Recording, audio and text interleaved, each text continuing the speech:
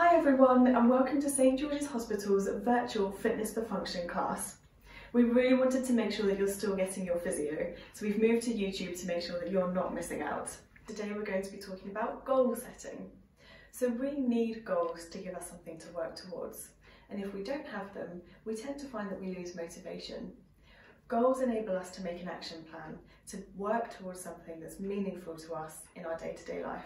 You and your physio would have talked about areas in your life that are affected because of your pain. And if we can help you to build your strength, your balance, your fitness and your flexibility, hopefully we can make these tasks much easier for you. These specific areas of your life are what build the foundations of your personal goals. The most important thing about setting a goal is that we choose something that's meaningful to you. But we do tend to overlook goal setting on a day-to-day basis. So we use the SMART acronym to help us build them. SMART stands for specific, measurable, achievable, realistic, and time-based. So once you've chosen something that you would like to improve, it's really useful to actually break this down and make them even smaller so that you tend to have more wins and victories along your rehab journey. For example, if your goal is to be able to get up the stairs more easily, breaking that down into just doing one step at a time is going to make you feel more motivated.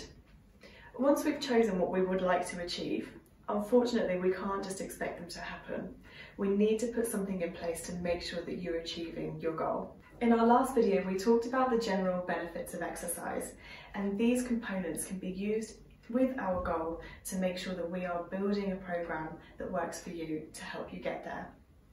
On top of this though, we do find that there are barriers in people's day-to-day life that can make it really hard to stick with their plan. Some of these barriers include income, knowledge about what you're doing in the exercises, concerns for your safety or risk that you might perceive, time that you might have, your personal taste in activity or exercise, the view of your family or your friends, your reduced fitness or potentially a disability, or even having low self-esteem.